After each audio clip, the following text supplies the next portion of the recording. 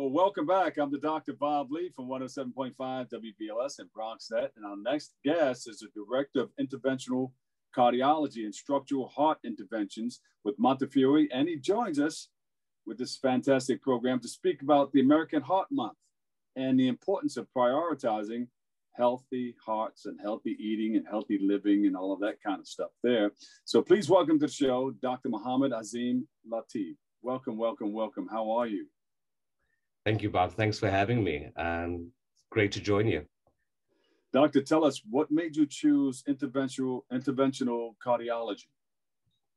Yeah, it's a great question. So I think it goes back to, with most things in life, there's often a personal experience behind it. So my dad had really bad coronary artery disease, and I was still quite young at that stage, was just as I was in med school.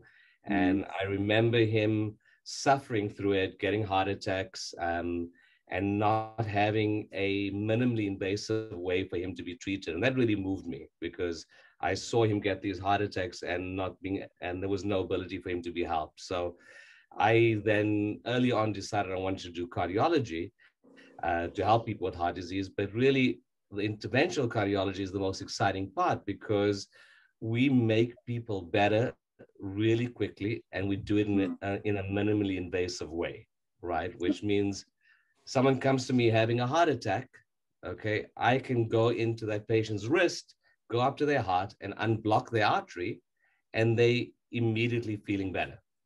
Yeah. And you do this you unblock it with stents or drugs or? Yeah, so I unblock it mechanically. So I'll go up with wires and balloons and stents, and the artery that has no blood flow will open it up within a matter of minutes, and suddenly there's blood flow again, and the heart's moving again, and we've stopped the heart attack. Wow, that's great. And of course, there's a lot of science behind it, and you've done plenty of research.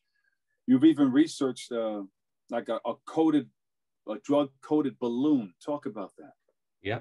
So we continuously finding ways of making people feel better in a minimally invasive way. I mean, that's my dream. That's why I do this job, is that I want to take someone who's got a really severe, life-threatening disease, be able to treat them often while they're awake, and then send them home the same day or the next day. So part of the research we've been doing is in stents with drugs on it. Now we're doing some research with balloons with drugs in it. But really where the most exciting part is, we've been doing stents for many years, is now we're able to repair or change people's heart valves without open heart surgery. And that's really been the part that we've, of my program, that's the most exciting and that we've been really trying to bring to the Bronx. Yeah, and sometimes you can't even tell that they had a procedure done. But in the past, they had to open up the chest cavity and get into the heart that way, I guess, right? Yeah, so imagine this, right? I have patients who come into me who are in their 80s, okay, who have a tight valve, the aortic valve, which is the main valve allowing blood to come out of your heart. And this valve is now tight with calcium because we've all been using this valve from the day we were born. It opens and closes with every heartbeat. And now it's completely narrowed, not allowing blood to come out. So in the old days, go ahead. Sorry, Bob.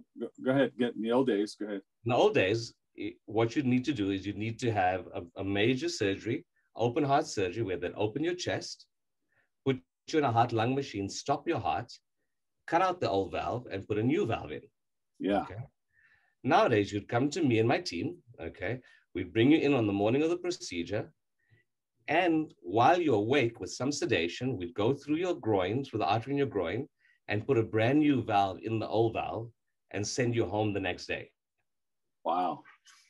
Right. I love what I do. Yeah. So I know a lot of people are dealing with it. And what constitutes the tightness? Is there a number associated with that?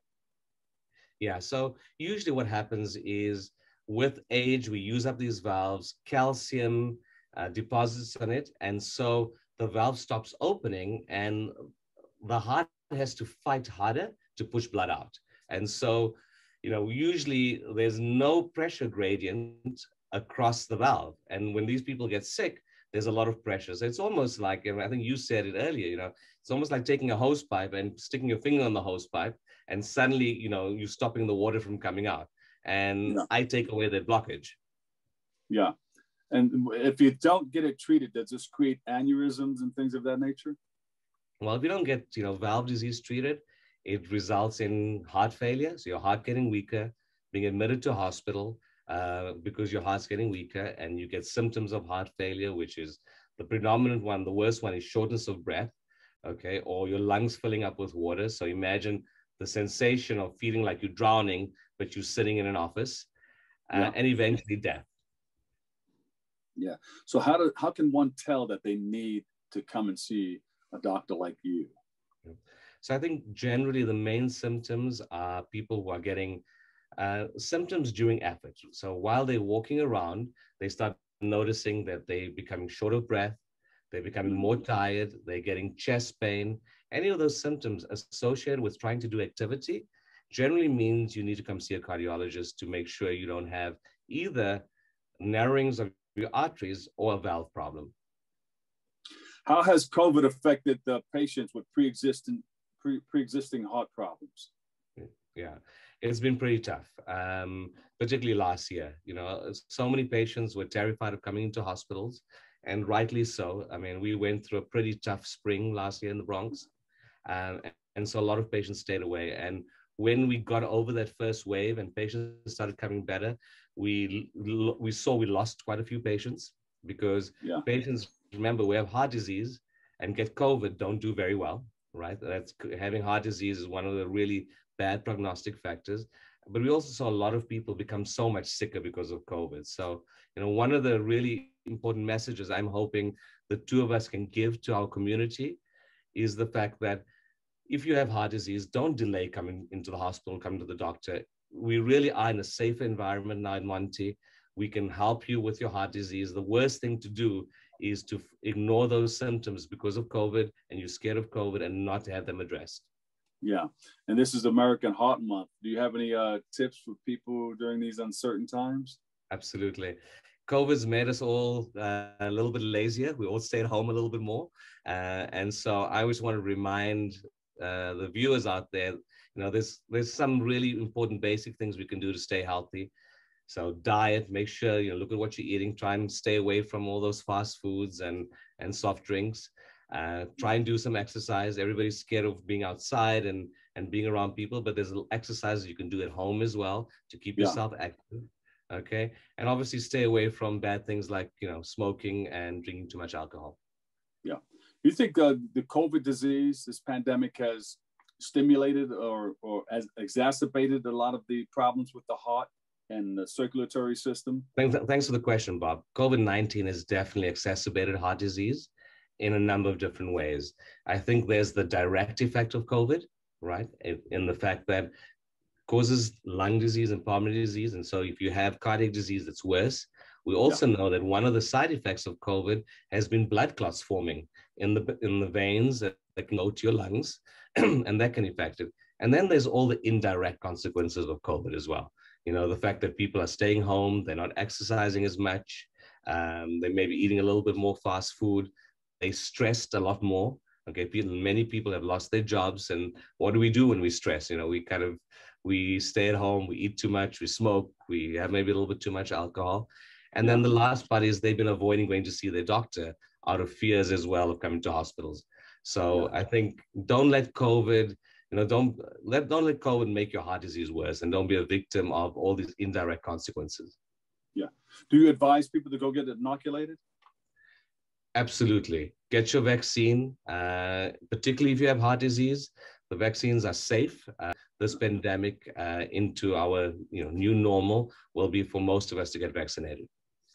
What do you tell people who have the fears of getting vaccinated, whether it's something in the history of people of color or people not wanting to trust inoculations? Yeah, I think there's been a lot of concern and distrust about vaccines in the past, and maybe about this vaccine because of the rapidity that it's come out with. But I think we've seen already in countries that have vaccinated a large amount of the population how they're doing better. And so we have a great example, for example, in Israel, where they've already vaccinated over 60% of their population. And the number of deaths and hospitalizations from COVID have decreased dramatically. So I think there's enough scientific evidence out there that this vaccine is safe. We doing it, all of us, as doctors who are on the front line are getting vaccinated. We really believe that this is the way for us to get through this pandemic. Doctor, you're a wealth of information. Where can we find you to get more information about what you're doing? Thank you. I'm at Monty, so I'm at both the Weiler campus on Eastchester Road, as well as the Moses campus on Guy Hill Road. I also see patients at the Hutch. You can find me at any of these, and we have a generic email address if you want to get hold of us or ask questions. And that email address is structuralheart@montefiore.org. There you go. Dr. Azeem Latib, Director of Interventional Cardiology and Structural Heart Interventions. Thank you so much. You're a blessing. We appreciate you and love you. Stay safe and God bless you. Thank you, Bob. It's a real pleasure to be here. I appreciate it. You got it. Stay safe. Bye-bye. Stay safe. Thanks.